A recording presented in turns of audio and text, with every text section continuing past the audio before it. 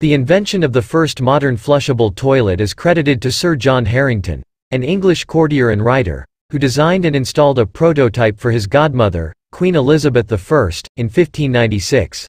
This revolutionary invention featured a water tank and a flush valve, allowing for waste to be efficiently flushed away.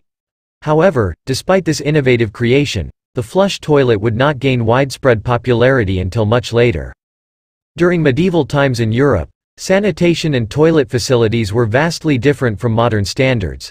The majority of toilets during this era were quite rudimentary, with options ranging from simple holes in the ground to communal outhouses and chamber pots. The use of such facilities varied based on social status and wealth. For those fortunate enough to be born into wealth and privilege, a more sophisticated option existed known as the garderobe.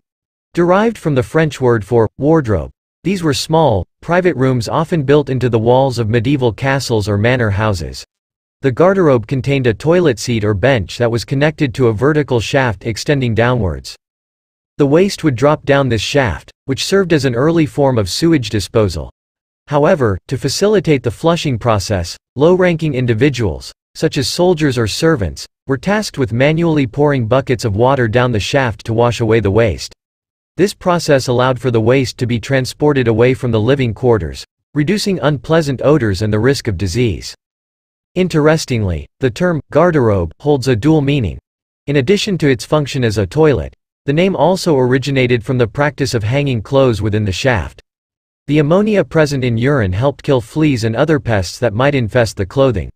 This dual-purpose function of the garderobe showcased the resourcefulness of medieval sanitation practices. Intriguingly, the vertical shafts connected to garderobes occasionally posed security risks for castles. Daring attackers, including knights, attempted to infiltrate strongholds by entering through these shafts, using them as covert entry points. Such tactics added an unexpected layer of complexity to medieval castle defense strategies.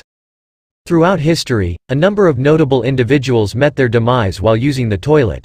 These include King Edmund II of England in 1016, Jaromir Duke of Bohemia in 1035, Godfrey IV Duke of Lower Lorraine around 1076, Wenceslaus III of Bohemia in 1306, and Uesugi Kenshin in 1578.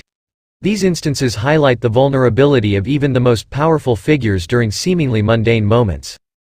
In summary, the evolution of toilet facilities throughout history, from basic holes in the ground to more advanced inventions like Sir John Harrington's flushable toilet, offers a unique perspective on the development of sanitation and hygiene practices.